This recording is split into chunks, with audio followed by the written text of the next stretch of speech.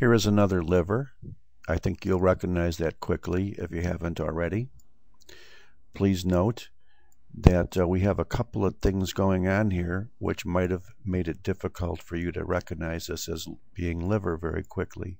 First of all, there's scattered collections of inflammatory cells, chiefly in portal areas, but also in non-portal areas as well.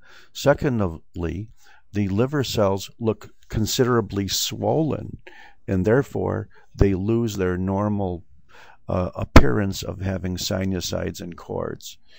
So this is an acutely swollen liver in which there are collections of chiefly acute inflammatory cells in the portal area. You know this is a portal area because you could see bile ducts over here. So we instantly suspect hepatitis, don't we? Viral hepatitis. And in all honesty, oh, and also, look at this.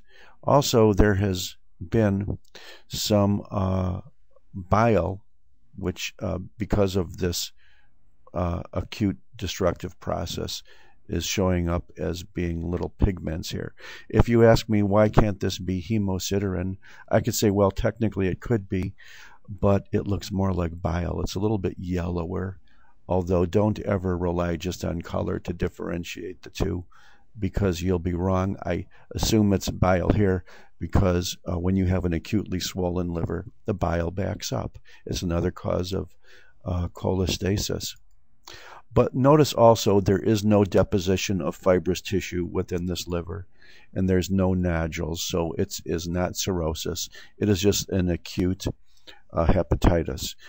Now, there are probably a lot of people that can go through the differential as to why this is one type of hepatitis versus another. I'm not that smart.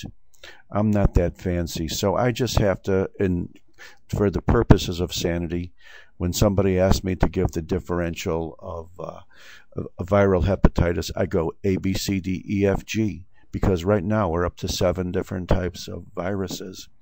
And I know there are subtle features histologically to differentiate between the two.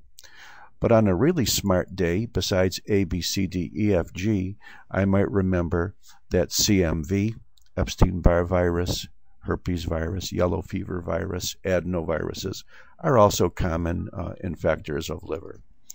This one happens to be the yellow fever virus.